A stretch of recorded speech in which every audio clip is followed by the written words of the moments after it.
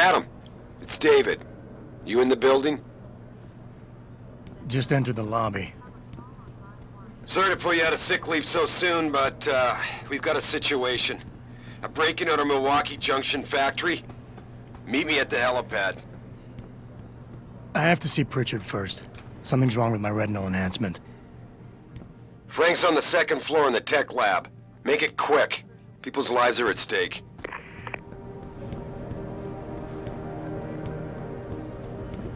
Why is David keeping the SWAT team from going in right away?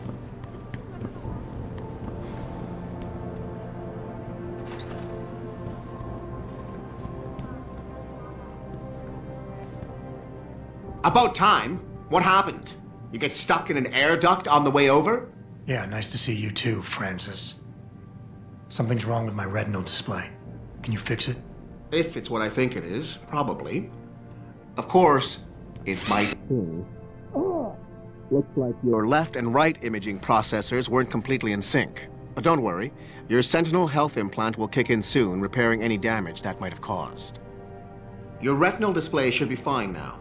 Its recognition software won't be picking up hostiles yet, but you should be seeing radar and targeting reticules. Biomedical data too, if you're in pain. Right. We done here? Because Sarif is waiting for me at the helipad. I know. Radicals have broken into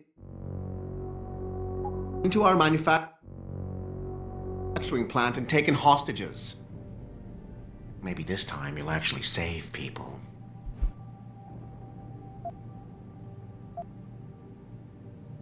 If you got a problem with me, Pritchard, why don't you just say it and get it over with?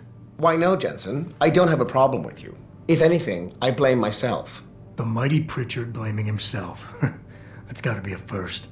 I'm the one who told Sarif we needed a physical security team to protect us. If he'd read my report closely enough. Wait a second. Are you saying it was your idea to hire me? Not you, Jensen. I wanted Dynacore, Sharp Edge, or Bell Tower.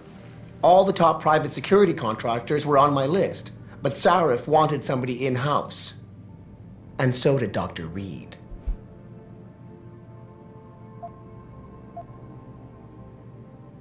I suggest you leave Megan out of this. Why, Jensen? It's no secret how close the two of you were. And let's face it, you'd just been fired from SWAT for that massacre in Mexican town. No one was about to hire you. You really have to stop getting your news from those Picus blogs, Francis. They only confuse you.